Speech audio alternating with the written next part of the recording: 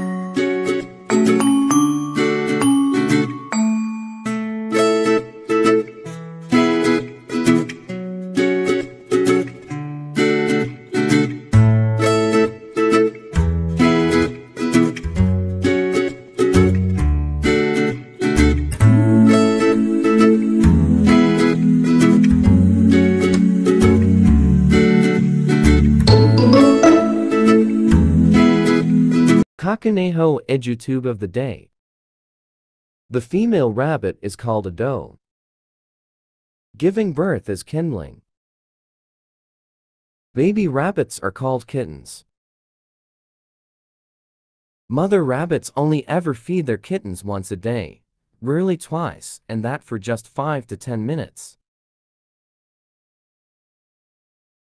In this short time frame, the kits get their whole day's milk supply.